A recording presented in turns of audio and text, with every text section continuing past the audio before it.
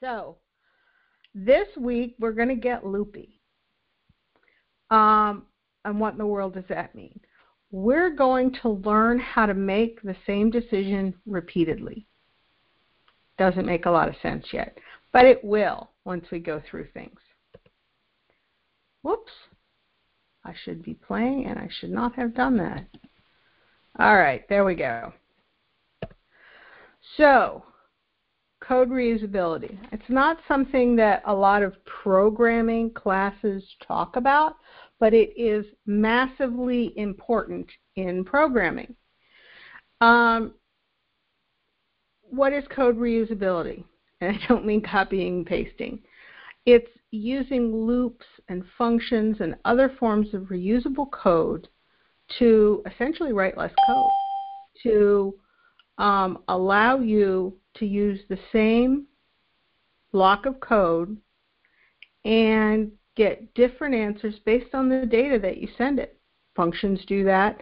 Loops do it. They do it repeatedly. And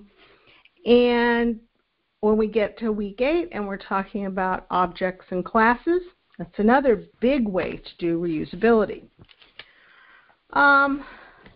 So every amount of code that you write as a programmer has to be maintained by you or by someone else. I'm human. I don't always do everything perfectly. I try really hard to. Doesn't always get there. So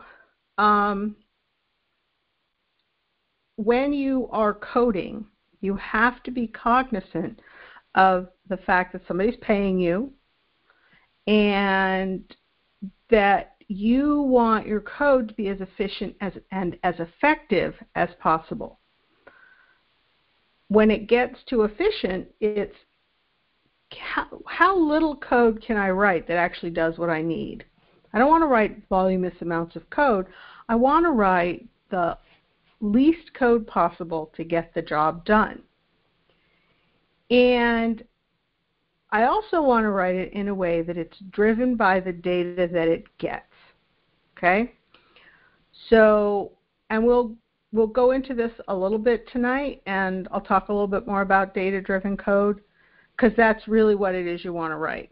There is a metric that goes like this when it comes to the cost of finding an error in code. If you find it in requirements, it costs you $1. If you find it in design, it costs you $10. If you find it in coding, it costs you $100. And if you find it after it's gotten to the customer, it costs you $1,000. So if we create reusable code, we are less likely to have bugs because we're writing less code. And I know people can say, but you're a programmer, you're paid to write code. Yes, I am. I am paid to write code as efficiently and as effectively as possible. So we got some new keywords this week. We have while, which is one of our keywords for a loop. We have for, which is another keyword for a loop. We have in, which basically it's made for sequences. Sequences of numbers, sequences of whatever. In is made for sequences, and this will become very, very important when we start using lists. For and in are the best way to handle a list. While, the while loop, you're going to have to use for your project. It's going to be the main game playing loop, and you're going to use while for it. Break says stop the loop and back out, just stop. And continue says, yeah, don't go any further, go back to the top. And we're going to look at examples of all of those. So, some new concepts. Iteration.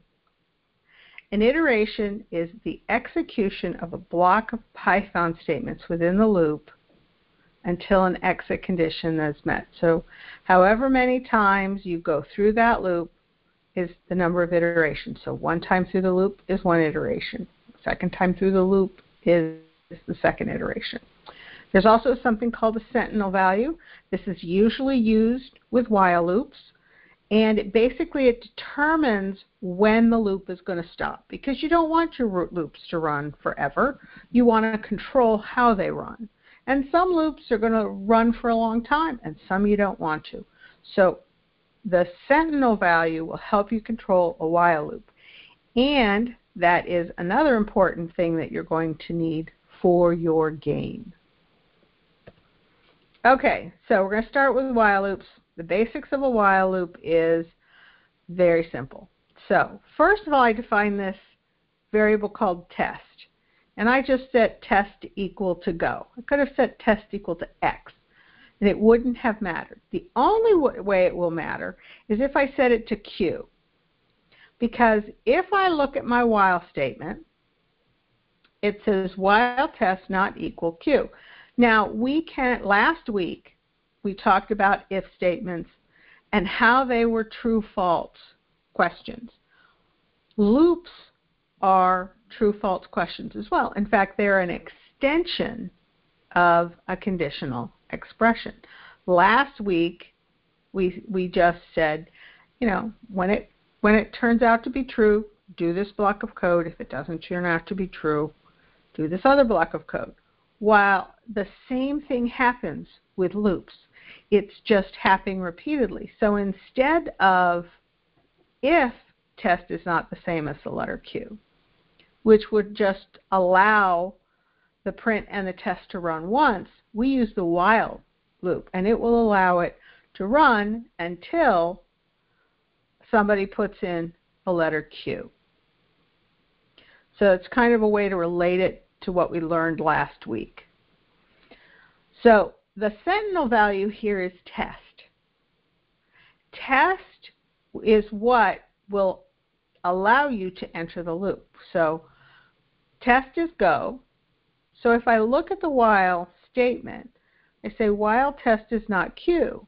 So I can say test is not Q, true or false. Since test is go, it is not Q, and it will then move on to that print line. And it will keep going until someone hits Q. Now, why did I set test equal to go?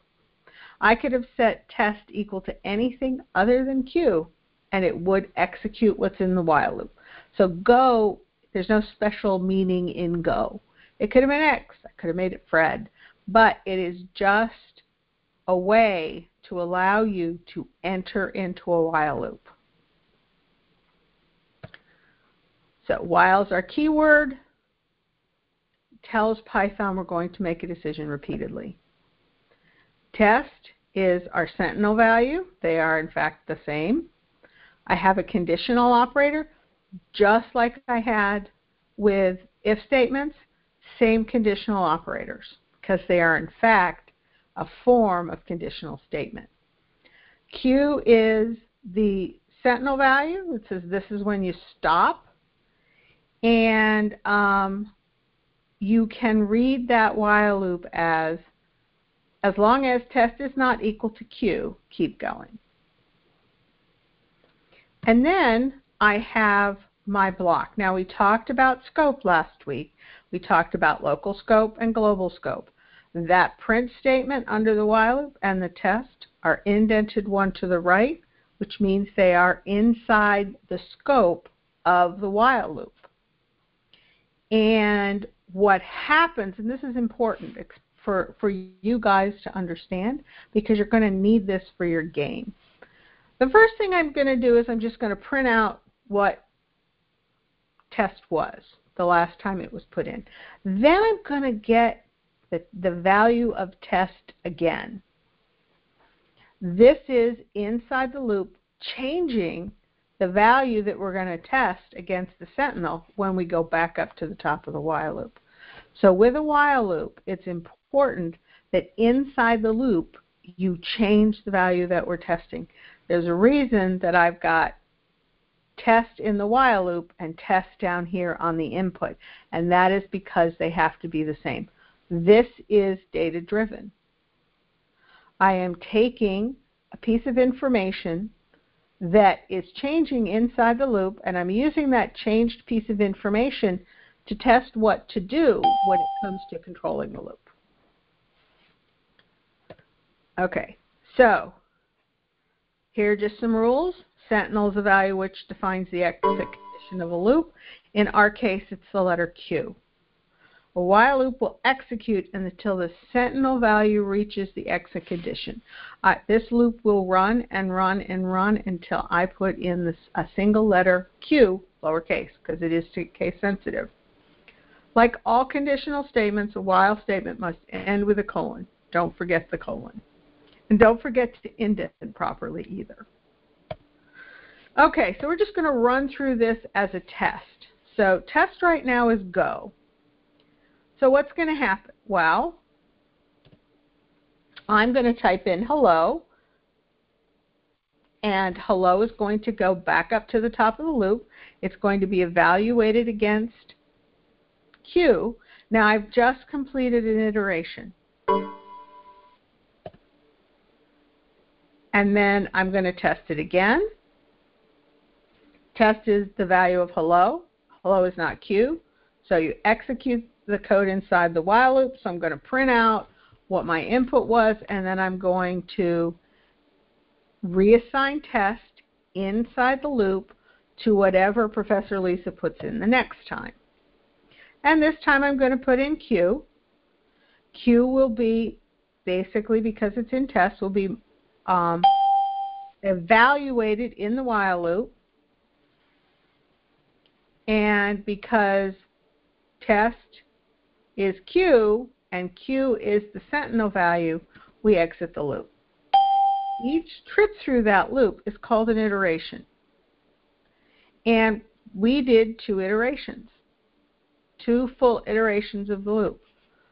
And that's important to know. You have to understand what's happening each time you go through the loop, because the data is changing. Just like tests changed, I started out at go at the very beginning because that's what I set it to, and then the first time through the loop I put in hello, and the second time through the loop I put in Q.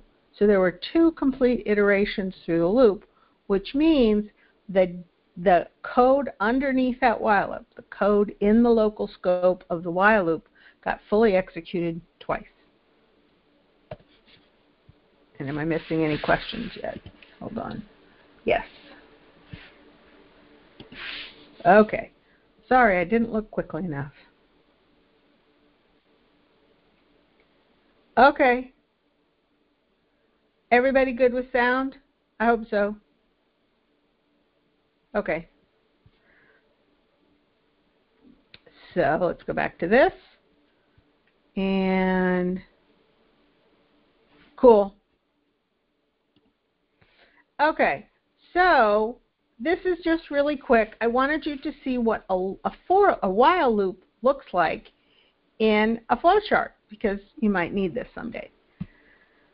So basically you have start, test equal go. You have an if statement. You will notice there is no while. The word while is nowhere in this flowchart.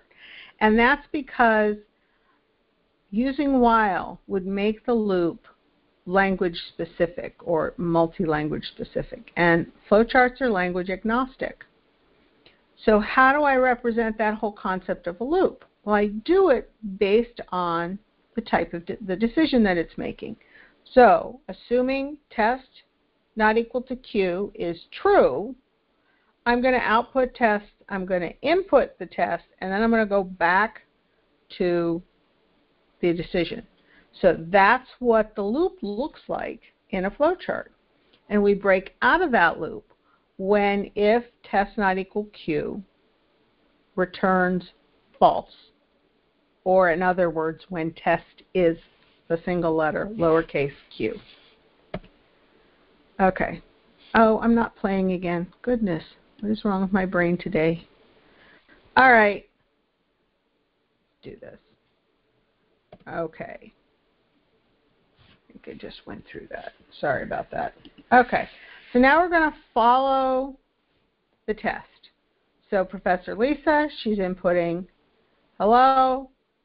Hello is not the same as Q, so we're going to output hello. We're going to input it. Professor Lisa is going to go Q. We're going to go back up. We're going to test that Q is not equal to Q. That is false, which means we're going to exit the loop. Okay, so actually I'm going to go into PyCharm. Oops. Okay, that was just the thumbs up. Okay, I'm going to go into PyCharm now, and we're going to look at some loops. A simple while loop. Okay, so this looks very much like what we just did, but I want to show you a couple of things. First of all, yeah, we're just going to run it or debug it because you know me, I do love the debugger. Okay, simple while. Okay. So what we're doing here is we just got a really small while loop, and we're going to have a sentinel value of y. We're going to have our variable that's we're going to use to test against, which is user care. Could have been anything. I just named it user care. So if I debug, I have my breakpoint on line 1, and as we can see, there are no variables yet. So I'm going to step over, and I have user care is the string go. Now, here I have my while test. Now, go is not the same as y, so this statement's going to evaluate to true. At the point at which it evaluates to true, I enter the local scope of that while loop. I'm going to print out the value of user care, and then it's going to wait for input, and I'm going to put in hello because I have no imagination tonight. And so now user care is hello. Hello is not the same as y. I enter into the loop. I can see over here in my variables that user care is hello. It printed out that I entered hello, and now it's waiting for me to enter something. So I'm going to enter y. I am now up at the top of the loop, and the handy dandy thing here about PyCharm is you can mouse over the Boolean operator, and when you do that, it will tell you what that's about to evaluate true to. So this is going to evaluate to false, which means I will not be executing lines 4 and 5, but instead I go to line 7, which says I'm done. So that's just a simple while loop, and here are some of the gotchas. Of course, the colon. If I run it without the colon, it's going to tell me. Now, here's something that people do a little, that I see them do on their projects. This is not going to give you a syntax error, but what it is going to do is it's going to run forever. Why is it going to run forever? Because nothing changes user care. So just so it doesn't run forever, I'm going to do that, and I'll show you what happens. So user care is go. That's fine. Go is not y. I'm going to output, you entered go. Now it goes back up to the top of the loop. It didn't ask us to input user care, and it didn't ask us because user care is not inside the local scope of the loop. And it's not because it didn't get indented 1 to the right. So if I left it like this, we would just keep going until all the RAM in my computer were chewed up. But that's why I put the breakpoint there.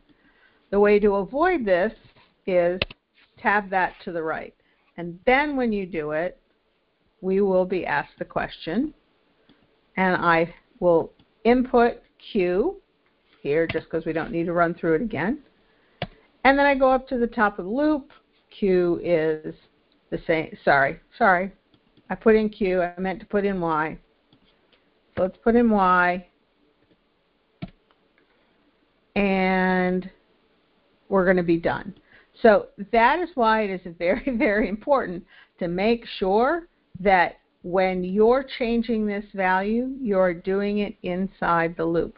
That was not a syntax error, that was a logic error. And logic errors can be much more difficult to figure out than syntax errors. Okay, so oftentimes we have to count. We're trying to do something some number of times. We want to do it 3 times, or we want to do it 10 times. So we have to learn how to count inside of a while loop. Now this gets easier when you go to for loops, because for loops were made for counting.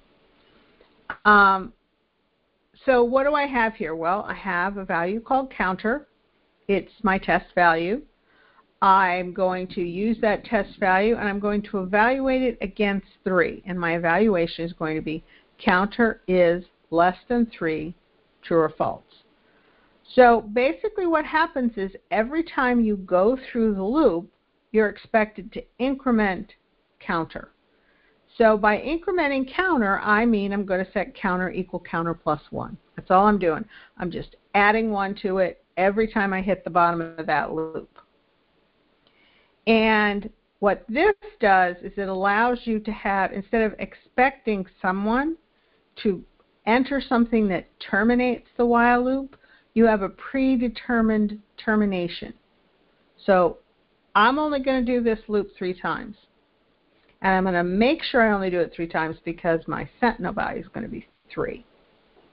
And I'm going to have a less than.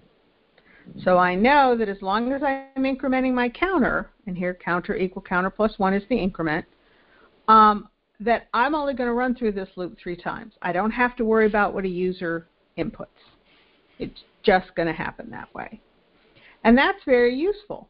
And in for loops, we'll also see that it's very useful because when we start dealing with for loops and lists and dictionaries, and you're going to need all of those. So let's do while count.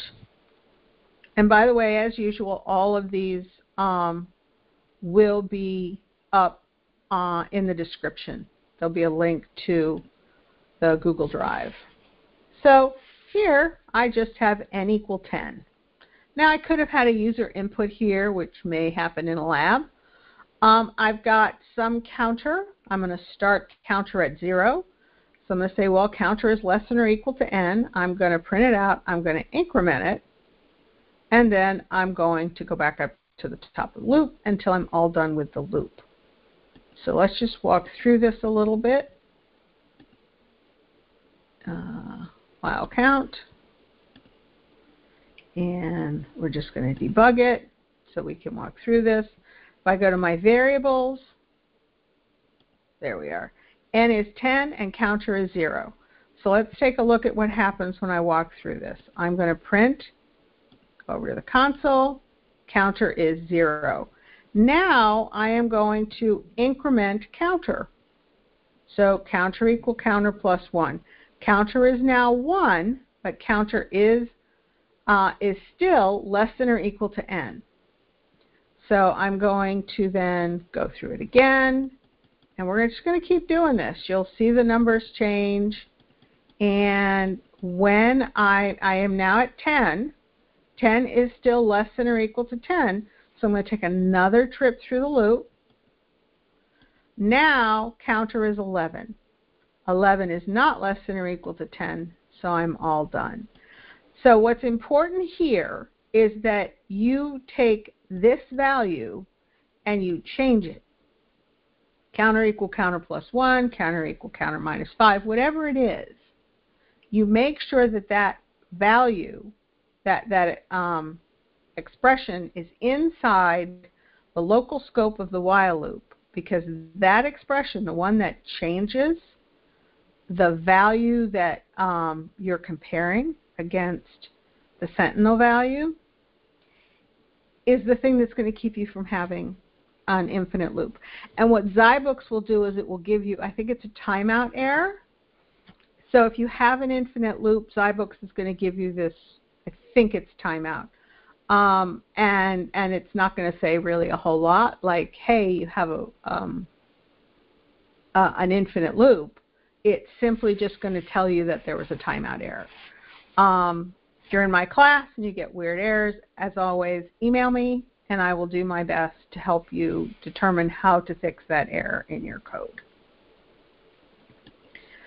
Okay, so we're going to go on to for loops. I like for loops. For loops is one of the things that I use most of the time when I am dealing with programming. So for is a keyword, and it says the same thing as while does. It says, hey Python, make decisions repeatedly. Now the format of this for loop is different than the while loop because we have this keyword in. And basically it tells Python, hey Python, expect a sequence. The thing to the right of me is a sequence. So I have for, and then I have num. Num is just a variable. It's a variable that is created when Python hits this statement right here, and it is only available in the local scope of the while loop as long as that while loop is running. After that, it goes away. So this is where in the while loops, we had to have that variable defined outside of the while loop that was not inside the local scope. With for loops, we don't have to do that. With for loops, we just have to say for and variable name, and num is not special. It could have been Fred. It could have been upside down. It's just a variable name. That's all it is. For is important. For is the keyword. In is another keyword. And what's to the right of in is important. Now, I have a function called range here, and we're actually going to talk about that in a little bit. But basically, what's expected on the right side of the in is a sequence. 1, 2, 3, 4, 5, A, B, C, D, E, any kind of sequence that you want. And eventually, when we get into lists, in Module 6, we're going to see how we can put just a whole list right there. And you can read this statement as long as num is less than 3, keep going. And so then I'm going to print num is format num. This is a code block. It will only be executed if num is less than 3. And remember, our sequences are always starting at 0 unless we tell it otherwise. And for the way this call to the range function is, it's always going to start at 0. Now, another thing to notice that's different from the while loop is I have 2 less lines of code. I don't have to define a variable outside or before the for loop, and I don't have to ask a user to input any data to change the value that I'm testing against the Sentinel value. So for loops are great if you're going over lists. If you are taking user input, you need to use a while. And since your game is taking user input, your main gameplay loop is going to be a while loop. So I'm probably going to say that a lot of times over the next couple of weeks, but that's where you have to start with your gameplay loop. Now you are going to have a for loop in there, but for right now, your main gameplay loop is going to be a while loop. Okay, range is a special function. We'll talk about it in a minute. Like all conditional statement, for statement has to end with a colon, and for defines a special value that is only accessible inside the for loop, and that's the variable num. So range is a special function provided by Python. And basically what it does, it creates a sequence. You don't have to write a sequence.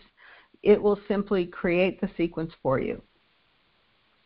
So in will determine if the value is contained within the sequence created by range. So if num is 10 and you're looking in range of 3, well, 10 is not going to be in 0, 1, or 2. And in is often used to iterate through a sequence, and it doesn't just have to be a sequence of numbers. It can be a list. It can be, well, it wouldn't be a dictionary, but it can be a list. So let's look at the range function itself. The range function itself is has 2 optional parameters and 1 required parameter. So stop is the required one, which is why in the upper left-hand corner of the slide you just see range open parenthesis 3 close parenthesis. That is the stop.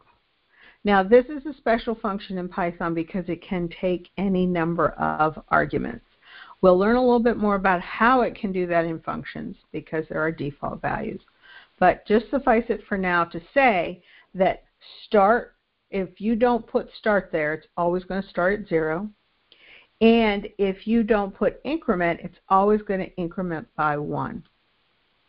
So there's lots of cool things you can do with range because you can have it, you know, start at a larger number and increment backwards, which as far as I can recall is a lab you're going to have to do. So you can do all kinds of things with range. And I think I got them all. Yep. So, and for was made for sequences. So range is just a really good pairing with it. Okay, so we're going to follow the number.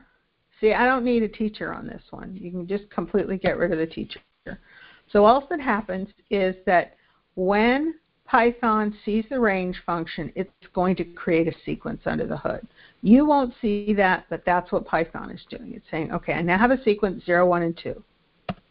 So it's going to say num is going to be 0, and then it's going to input num, and then I'm going to up to the top of the loop, and it's going to pull off 1 from that sequence, and then it's going to print out num is 1, and then it's going to go pull off 2 from that sequence, say num is 2, and then we're done.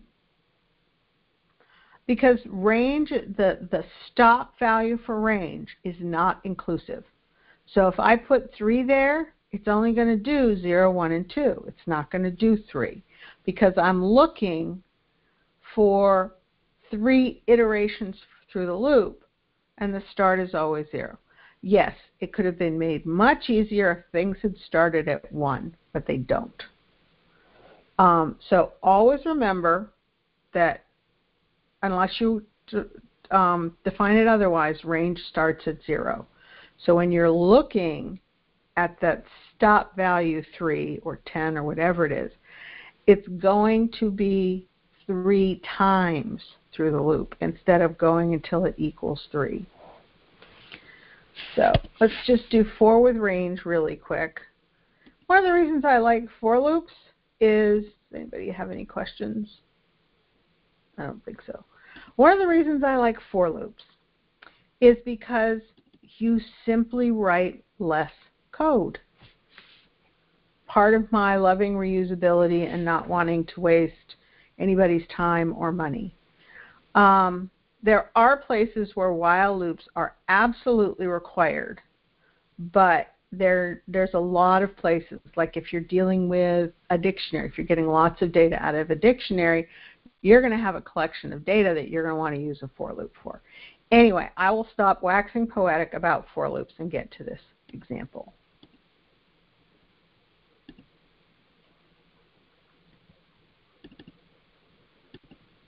Okay, so I am going to debug this. So if I look at variables, I don't have any variables here because I have not entered that for loop. This variable counter does not exist until the first time I execute line 2. Since I'm on line 2 at a breakpoint, it hasn't been executed yet. When I step over, it'll get executed, and now I have counter is 0, and I'm going to print it out, and then I go up to the top of the loop. Counter is still 0, but the minute I step over that line of code, counter becomes 1. I didn't have to do anything. It just happens because that's what a for loop does. So I'm now going to do the second one. I'm going to do, and it's done.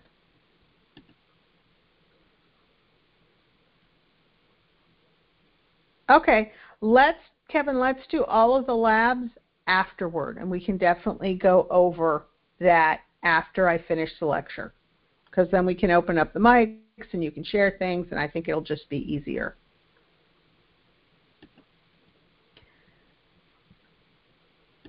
Okay. So if I go to my flowchart here, and I just wanted to show this on purpose, what a for loop looks like in a flowchart. And you will find out that this flowchart looks really similar to the flowchart with a while loop. That's because they are. Flowcharts are language agnostic. So a loop is a loop. It's not going to change because you're using a for or a while. It just is going to look like a loop. So again, you can refer back to these if you're dealing with making a flowchart with a while loop. So, and that's what you can see the loop with the arrows. If it's true, it's going to output num, it's going to increment num, and it's going to go back to the if statement. And you're probably saying, but wait a minute, we didn't have to do num equal num plus 1 at the bottom of that for loop. That is a true statement. We didn't have to program it, but Python does it under the hood. So that's what a for loop looks like. Pretty much looks like the same as a while loop in a flowchart. Okay, so, okay, we're doing okay on time. More about range. And I'm telling you this because you're probably going to have to do some things with range in a lab or two. So print every other number between 1 and 5 inclusive. So what does that mean? It means 5 is inclusive, which means the range has to stop at 6. And I want to start it at 1, so you'll see range, open parenthesis 1, that's where I'm going to start it. I'm going to end it at 5, so 6 is the stop value, and I'm going to increment it by 2 because it's every other number between 1 and 5. So that means that it starts at 1, 1 plus 2 is 3, 3 plus 2 is 5, and then I'm done.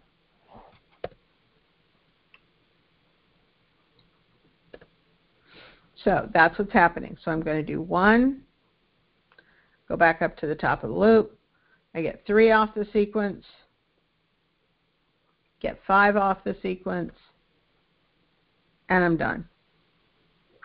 So that's a little bit more about how to use range. And you can also use this to count backwards. Now, I don't think I have, I don't have a flowchart, but if you guys want to see how to count backwards later, let me know. Basically, you start at a high number, you end at a lower number, and your increment is a negative number. Oh, done. Okay. You can nest loops. You can nest a for loop in a while loop inside of a for loop, for loops inside of for loops. And when we get to lists and multidimensional lists, you're going to have a for loop inside of another for loop. So this is what a nested for loop looks like. Well, first of all, I've expanded the program. This is challenge 4.1.3, and I'm going to input rows and columns. Now, there's a reason I'm saying rows and columns here, and that's because matrices, which have rows and columns, are often calculated, or often, evaluated using for loops. Excuse me, I had to take a little bit of water. So in this case, I'm making the whole thing data-driven. The user is putting in the number of rows, and the user is putting in the number of columns. And then we're just going to run through it. So there is no static value. The number 3 is not here. The number can change based on what the user wants it to do. So after the user puts in the rows and the columns, I have 2 for loops. I have an outer for loop and an inner for loop. And I made the names of the variables outer and inner because I think it's just easier to read. And I'm going to go, for the outer loop, I'm going to evaluate the rows, and for the inner loop, I'm going to evaluate the columns.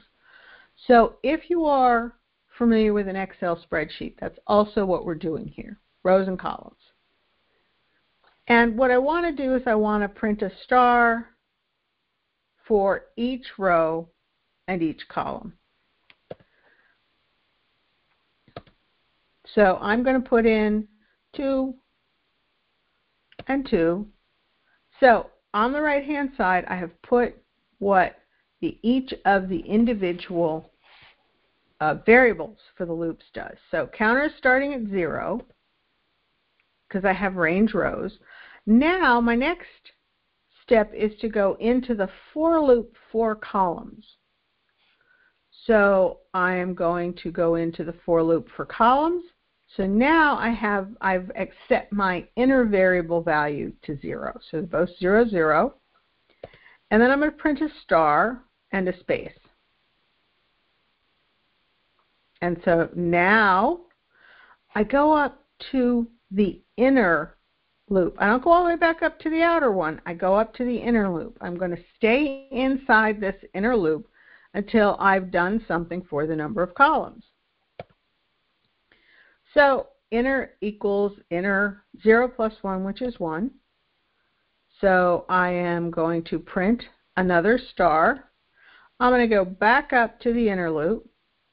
1 plus 1 is 2, so I'm done. And so I then print a new line, because that's what that print statement does. And then I go all the way back up to the top, to the outer loop. So you always complete the inner loop before you go back to the outer loop. So now everything that was going on with that inner loop goes away,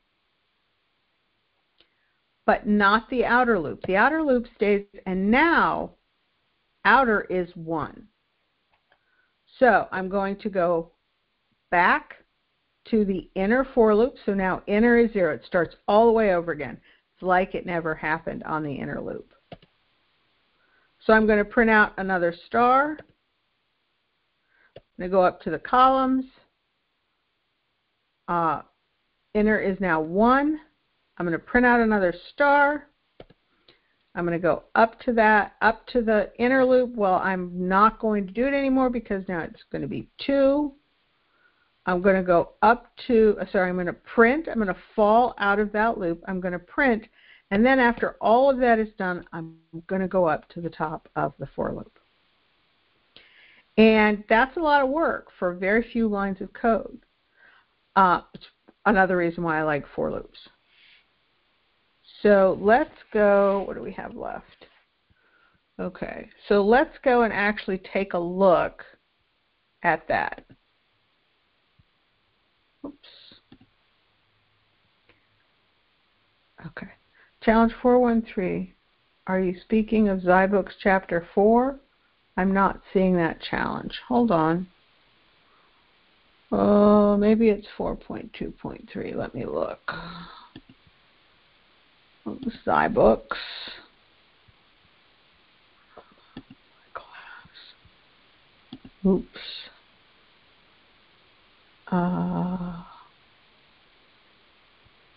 What did I say it was? I said it was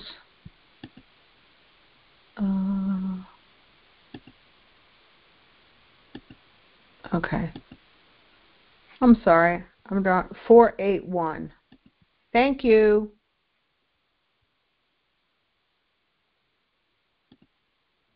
Thank you very much, Kevin. Yep, nested loops. I appreciate that.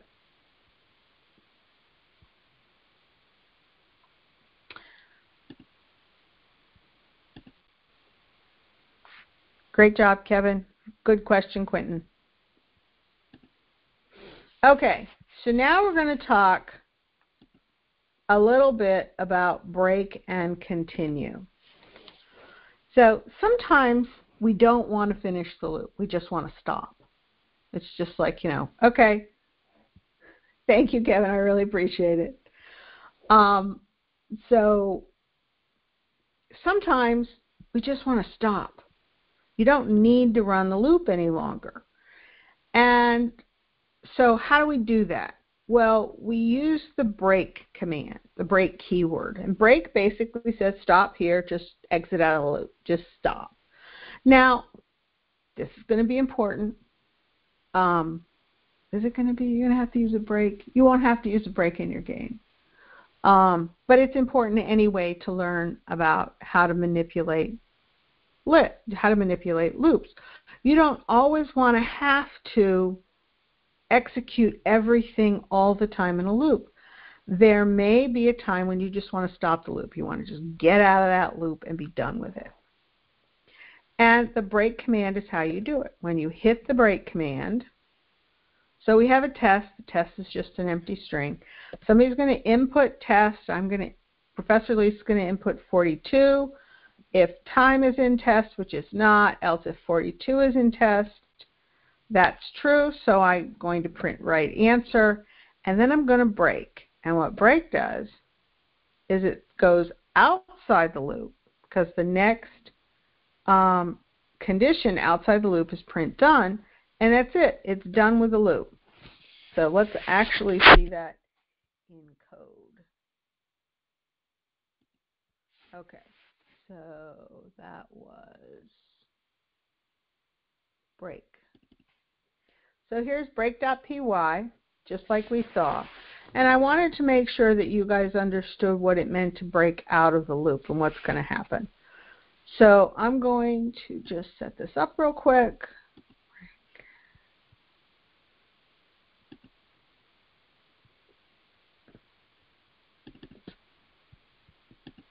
Okay. So I'm going to go into the debugger. I've got my variables up. So I have test is a empty space. So I go inside the loop because test is not the same as done. And it's going to ask for my input. I want to say, what is the answer? I'm going to say the answer is 42. And then I'm going to evaluate now. You'll notice that I have if statements inside of a while loop, and I can also have them inside the for loops. I can have a for loop inside of an if statement. You can mix and match this stuff forever. Okay, so time is not in test because test is 42. So I'm going to say, okay, my next evaluation is 42 in test. Well, 42 is in fact in test, so it's going to print right answer, and then it's going to when it goes to the break statement, it's not going to do anything else. That's like the when you land on the jail thing, and you have to go straight in Monopoly, and you have to go straight to jail, and you can't collect $200. That's what the break statement is. So I'm going to go all the way to line 11. It didn't even look at lines 9 and 10 because it hit the break statement. And the other side of that is the continue statement. So sometimes you want to stop what you're doing, but you don't want to end the loop. That's what continue does. Continue says, okay, go back up to the top of the loop. I'm done here. I'm just done. But I don't want to stop the loop. I want to go back up to the top of the loop and reevaluate what's next. You'll often find this when you're dealing with lists or large data sets. Based on where you are in the data set, what you're doing, you will often find that people say, okay, I don't need to do anything else here, so I'm going to go back up to the top of the loop and look at the next thing. So also in this continue.py, we're using some of our splits and joins that we already talked about. I think it was in 2 when we talked about lists a little bit and strings. So basically I have my stir equals, and it's just string 1 space and space 2 space and space 3. And I'm going to split that into a list, which means that I'm going to have a list that has 5 elements. And I want to only deal with those elements. I only want to print the elements that are not and. So I have a for loop. That for loop has a variable item. Okay, so here's the split. I get 1 and 2 and 3. And so for has an item. An item is just a variable name in my list. So the first thing that's going to happen is item is going to equal 1. And then I'm going to test, is item the same as and? If item is not the same as and, then I'm going to jump down to the else statement. I'm going to print out the item and end with a comma. I'm going to go up to the top of the loop.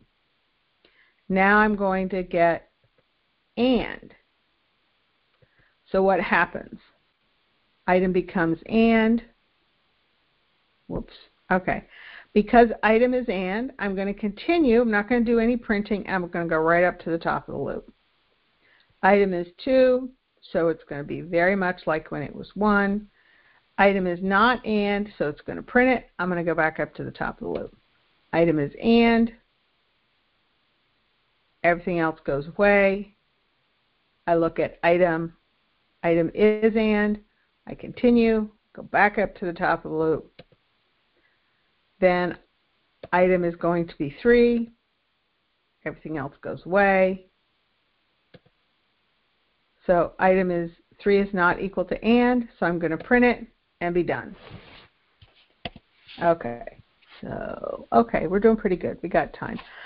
You know, I was going to go over, but these flowcharts are messy. So I'm going to bring up the pseudocode for this.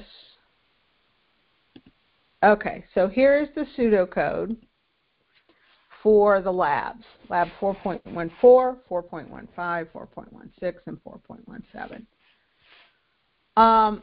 Now, in pseudocode, you can actually, there's nothing wrong with putting the kind of loop that you're using, at least the pseudocode that I have written.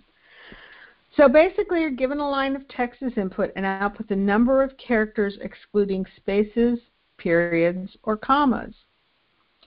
So since you're being given a line of text, which means a string, and a string is a sequence of characters, we can use the for loop. And what we want to do is we're just going to say for each character in whatever somebody put in. So the variable's name is user text. I'm going to input whatever it is that I'm going to input. And then I can just go into my for loop. And so basically what this is going to do is it's going to evaluate every single character in user text. And I can say, okay, if it's not equal to space and it's not equal to a dot and it's not equal to a comma, then I'm going to increment my char count. Now, something to be noticed here. I set char count outside of the for loop. That's because I want to use it later outside the for loop. Just like with if and else and elif statements, if I define the variable inside the local scope, then it's only available in that local scope. So I have to define it in the global scope. So char count is defined in the global scope on purpose, and that's so later on when I'm inside the global scope and I'm outside of the local scope of the for loop, I can in fact print it out. So that's lab 4.14, and it really is just those few lines of code. So this is another one that we're dealing with a sequence of characters. However, we're going to be combining that in different ways. First of all, what we're going to do is we're going to take any instance of I and change it to an exclamation point, and A and change it to at, and M change it to capital M, B to 8, and O to dot. So we're going to modify some things in a string. But wait a minute, we can't modify a string. So what we're going to do is we're going to create a list. And we're going to create an empty string called password. And what we're going to do is we're going to either substitute, and then if there's nothing to substitute, we just put the character in. We're going to increment the counter. This is one of those times when a while loop is a good idea. And then we're going to go back up to the top of the loop, and we're going to evaluate the next character. And we're going to keep evaluating characters until we've gotten through all the characters of a string. And then before I output it, I have to add Q star S to the end. So don't forget to add Q star S to the end. There are students who don't get credit sometimes because they forget to do that. So that is just string manipulation using a while loop. So it doesn't matter if the input is 4 characters or 100 characters. This will always act correctly for each individual character. Okay, 4.16. Let me go look at what 4.16 is. I have drawn a blank. Okay. So, lab 4.16. There we go. Okay. Drawing a right triangle. This really freaks people out. But it is very, very doable because this is nested loops. Okay? You have a height and a width. And in this case, the height and width are the same. But you need to have a nested loop to do this properly. Okay, so that's the trick to this one, is making sure that you have a nested for loop. Where am I? Here am I. Okay, so what we have is I have whiles here. You could just as easily done a for loop. This is while counter is less than the height. So we have somebody putting in a height and somebody putting, we put in a character and a height. And then we have a counter. So basically I have these nested loops. Just like I had row and column before, if you look at this is rows and columns. Okay? This is the first row and it only shows 1. And this is the second row and it shows 2. And that's the third row and it shows 3. All the way up to the 5th row, which shows 5. So I have 2 counters, an outer counter and an outer loop and an inner loop. I have counter. While counter is less than height, height can be whatever is put in. It's data driven, so it can be 5 or it can be 55. And then if I set inner counter equals 0, because I need to control the inside counter. Now, if you do this with a for loop, Python will do it for you. And that's going to be less than or equal to counter. So what I'm doing is I am planning my inner loop based on what's happening in my outer loop. So as long as the inner counter is less than or equal to the counter, the outer counter, I'm going to output a char. And I'm going to set inner counter equal inner counter plus 1. And I'm going to go back up to the loop. And I'm going to do it again. And then when this loop finishes, when inner counter is no longer less than or equal to counter, then what's going to happen is it's going to drop out of that loop. It's going to print a space. And it's going to increment the outer counter. And it's going to do it all again. And it's going to do that for every time, for every between 0 and height, every number between 0 and height. So that's 4.16. A lot of people get confused on this because they don't look at using nested loops. But for 4.16, you have to use nested loops. There's no way to do it otherwise. So 4.17, this is just, let's go back and look at that. I should have put those on there. 4.17. So basically what you're doing is you're just replacing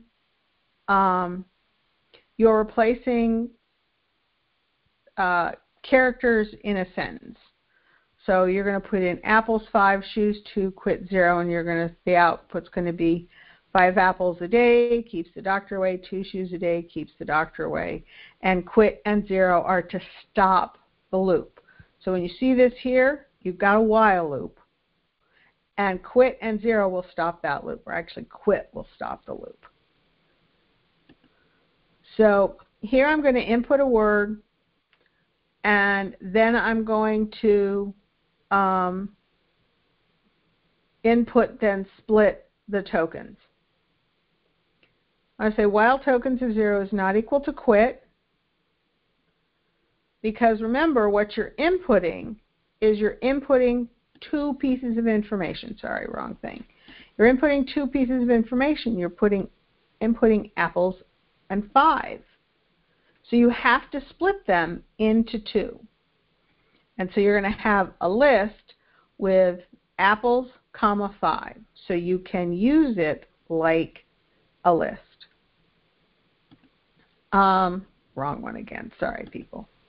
There we go. All right, so I have tokens of 0, which is going to be my word. If my word is not quit, then I'm going to output eating tokens of 1, which is the number. So this would be, if it were apples, that would be, tokens of 1 would be 5, and tokens of 0 would be apple. A day keeps the doctor away. I'm then going to ask for new input.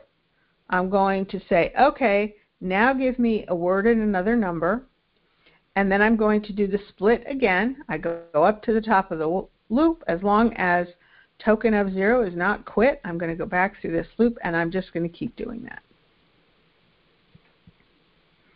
So that is 4.17. Okay, does anybody have any questions? Please feel free to open up your mic, and we will go take a look at things.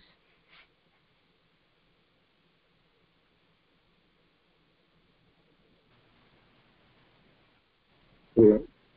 Hello? Hello. Hi. Who's Kevin? You're breaking up a little. Is this Kevin? Yeah. Okay. You were breaking up a little. Yeah, sorry. I don't know what's wrong with my computer. That's okay. I'm not really working on it. Two questions on feedback. Before, so I'm just wondering if you use a different method to solve these labs, is that okay? Can you say that again? I really am having trouble because it's breaking up. So I got like every other word. If you use a different way of solving a lab, is that okay? I got, if you use a different, and then what was the word after different? I still didn't get.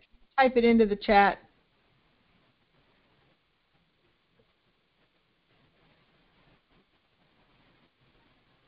Oh, if you use a different method than which method?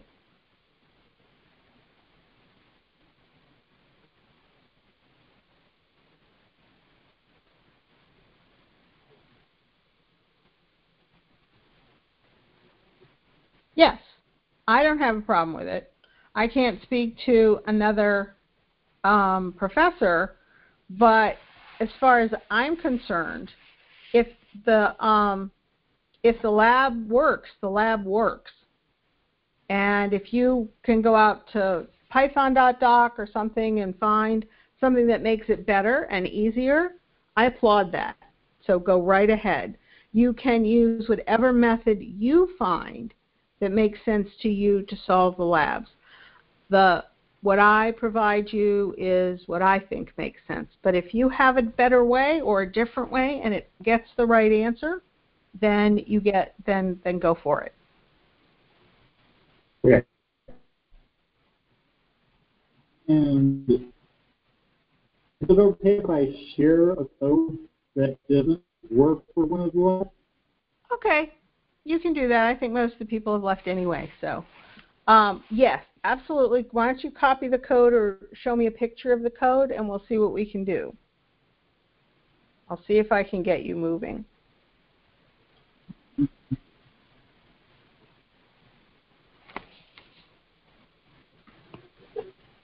So which lab is this for? 4.17. Okay. Just going back and familiarizing myself. So this is the Mad Lib. All right. Okay. We have user items. Okay, so you're doing 2 different user inputs. Now, one of the things that you're going to have a problem with here is that zyBooks is only going to give you a single line of code. Okay? So zyBooks is not going to give you 2 different user entries. It's going to give you one, which is why you have to split it and then use the 2 different values from the list that's created from the split. Oh, because every time I enter apples and 5, it creates an infinite loop. Yeah. So over here, like apple space 5, that's all you're getting. You're not getting apples and then zyBooks is using a robot to hit the enter key and then giving you 5. It's giving you apple space 5. Yes. So if you were doing this with a real user, that would work. But you're doing it with a bot called zyBooks, so it won't. Okay. Does that answer your question, Kevin? Yes. Yes. Okay. Does anybody else have any questions? I'm completely okay to answer them. And it doesn't have to be about the labs. It could be about whatever else is going on in the class at this time. Is it okay if I mention the method I use? For what? For which? For this lab? For one of the labs. Yeah, you can mention it. Okay. It was 4 points, I think it was 1.5. Okay. I used a method called replace. Okay, so let's look. 4.15. And what was the method you used? Replace? Ah, yes. Replace is good. Very good find. Yeah. Yes, you can use replace. Replace does, replace does what we're doing in that loop. That's the way they want you to do it, but yes, you can use replace. I mean, we've already learned about it in strings, and absolutely. I have no problem with that. I think it's actually a more efficient solution. Is it okay if I link a video that I found on it? If you want to share it with the rest of the class, that's fine. Yeah, you can put a link up here to the video in case people want to see it.